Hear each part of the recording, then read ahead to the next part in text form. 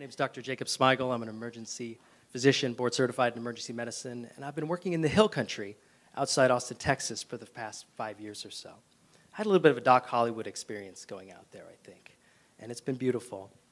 But I find that I'm doing different work than maybe I imagined I'd do, or maybe you imagined I would do. Most of my time is spent not treating emergencies as you might imagine them, people falling off of scaffolds or run over by cars, but rather dealing with the acute presentation of chronic disease, non-life-threatening heart attacks, strokes, diabetic complications, hypertension, for instance. And that really comes as no surprise to me because that is actually truly the bread and butter of emergency medicine. And I've had an interest in nutrition since medical school. I got a modicum of nutrition training in medical school, and that got me excited, and it made me curious. And I've been asking patients what they think about nutrition, or what they think about healthy diets. And what I can ascertain from 5 years of spending time in Burnet, Texas, and I'm representing those people here today, is that most people's perception of diet has to do with 3 facts that they're sure of. Protein's good, got to get your protein, all carbs are bad, and bananas have a whole lot of potassium in them. That basically sums up the nutritional knowledge of most people. And furthermore, there's a disconnect because when I ask them, do you think the foods that you're eating could make you sick? They say, oh yeah. Do you think maybe changing the foods that you eat could make you well?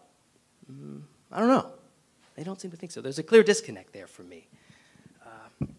And that's why I think we need clear public health messaging. The clearer the messaging, the better.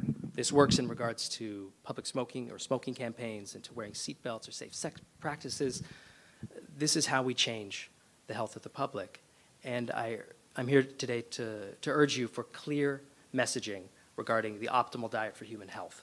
I note from the 2015 guidelines, for instance, that a notation that there's strong evidence from mostly prospective cohort studies, but also randomized controlled trials, having shown that eating patterns that include lower intake of meats, as well as processed meats and processed poultry, are associated with reduced risk of cardiovascular disease in adults. Moderate evidence indicates that these eating patterns are associated with reduced risk of obesity, type 2 diabetes, and some types of cancer. You know, the scourge of the ER, if not all healthcare professionals. And I imagine a continuum of clear recommendations from grade school through adulthood, that this is demonstrated in our public institutions and our public schools.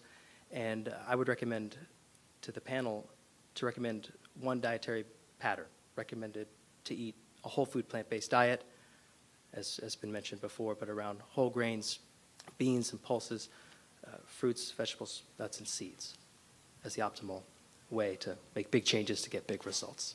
Thank you, guys.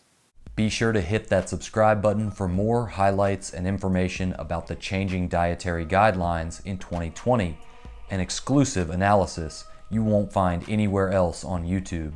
And make sure to hit that notification bell too so you don't miss the next video. Y'all know what time it is. Red Pill Vegan. Next.